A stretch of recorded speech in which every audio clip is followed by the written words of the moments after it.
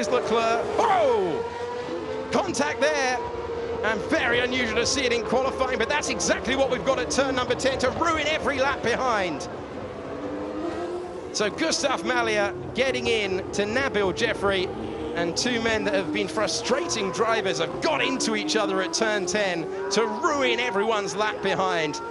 And I'm not sure I can ever remember that happening in a qualifying scenario. A big crash. And that, we've got...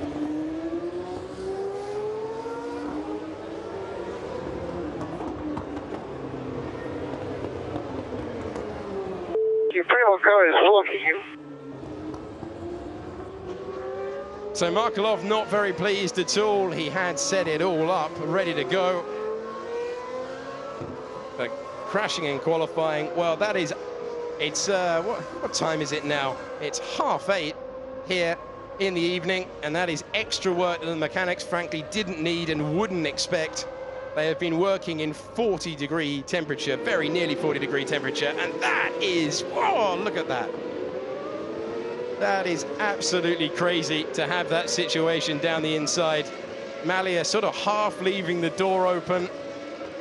And this is the problem. N.Jeffri in the white car at the top. G.Malja in the red and yellow.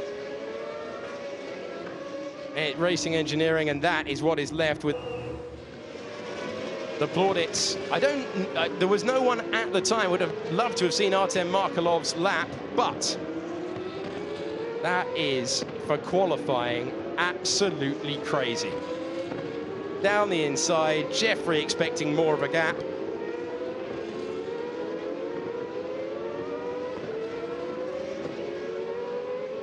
And we couldn't hear it, but I don't think it would have been amused somehow. And so, work for the mechanics to do, and they have been slaving away in extremely difficult conditions. So G.Malja finally out of the car. A little bit of explaining to do.